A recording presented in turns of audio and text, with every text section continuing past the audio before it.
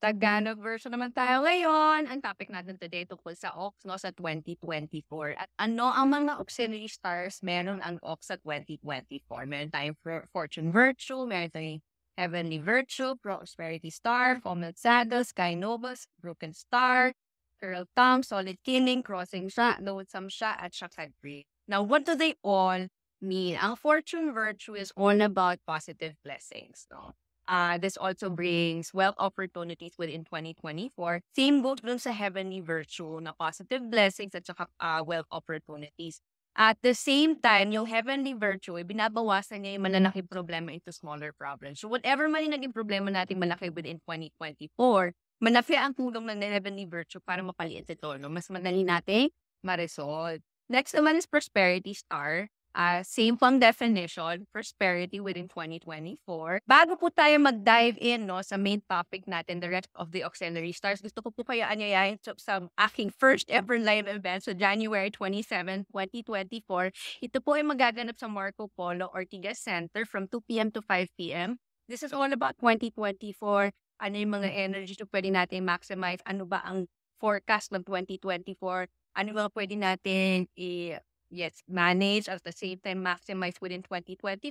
Plus, matututunan nyo po paano magbasa ng inyong month-to-month energies, no? Month-to-month patchy chart. No? This is my first ever live event. So, asahan nyo po marami po akong freebies at I'll be very generous with so much information dahil this is my pioneer event. So, I hope to actually see you there on January 27, 2024. Now, going back to our main video. And next naman is Fomeled Saddle. Ito naman ay mga pagbabago na pwedeng mangyari sa 2024 na makakatulong mag-gain ng popularity and fame. And at the same time, intelligence. No? Mas madali kayo makaprocess ng mga complex na idea. Mahirap maintindihan ng mga topics, mas madali nyo makuha, no? Maintindihan within 2024. So maganda ang itong Fomeled Saddle.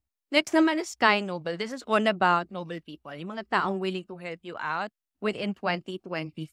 And at the same time, this is also about bringing hope, no? In addition din dito, is also intelligent stars. So maganda sa. Next naman is broken star. Ito naman ay all about, it's kung hindi po natin i-manage yung mga actions natin within 2024. Ang broken star can indicate ay separation, no? Hiwalayan. Lalo na kung sa mga people that are close to us or asawa natin. Lalo kung hindi na tayo mapagmantay sa mga sinasabi. Kung hindi naman, this can also transfer mga items sa bahay na nasisira. No? Madali na masira, bigla na nasisira yung ref, yung kotse. So dahan-dahan, no? Lalo kung magta-travel tayo sa 2024, bago po tayo mag-long-term travel, i-check muna natin ang sasakyan, no? Kung ano ba ito na maintenance check. No? Ayan. Next naman is curl tongue. At isasama ko na yung definition ng curl tongue at saka crossing siya. No? This is all about arguments and disputes at petty gossip. Kung hindi po natin i-control, no? Hahayaan natin yung mga arguments and dispute lumala. Pwede pa itong madala sa legal entanglement. Ano ibig sabihin ng legal entanglement? Ibig sabihin is mga demandahan. No? So ayaw natin yun kasi that costs money. At it's all about solving problem, no? Mahal ang cost ng demandaan. On top of that, ang purpose lang doon, panlabas lang yung pera, gastos lang, no? So, ayaw natin pumasok. So, kung pwede po natin, no, bantayan yung mga sinasabi natin para hindi po lumala ang mga issues. Next naman is solid killing. This is all about negative star. So, pwedeng mga issues, troubles that could happen within 2024. Note some naman, ang indication po nito we feel lonely, no? So, pagka lonely po tayo, my advice po, to reach out. Huwag nyo na pong hintayin na yung mga tao around you lumapit pa sa'yo. Ikaw na mismo mag-reach out. Tapos sabihin natin that we're lonely, o kaya naman you spend quality time with the people that you care and love. No? Huwag mo nang hintayin na sila pa lumapit.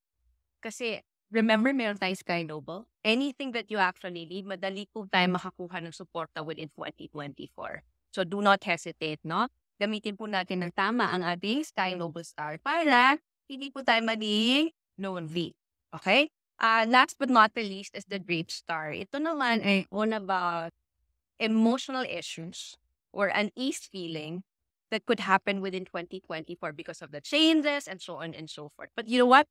Ang ox po ay isa sa mga very lucky animals within 2024. no? Mas kung tutuusin, mas marami po ang positive stars than the negative. So my advice, para hindi po natin activate itong drapes, no? We focus on the good things in our year, no? Let's maximize, prioritize po natin yung mga pwede natin ma-receive within 2024. Kasi the more you do that, mas lalong hindi po natin mararamdaman ang drapes. Ayan. Thank you so much for watching. I hope you learned from this video. So, paano kunin ang Pachi chart? Scan lang po natin ang QR code, register, libre po yan, no? Pasok lang po natin ang birth hour at saka yung birthday natin. And always remember po, ang year represents your friends, your clients, yung colleagues mo, yung external environment natin, and then yung month represents yung boss mo, yung parents, and your siblings. And then the hay represents you and your spouse.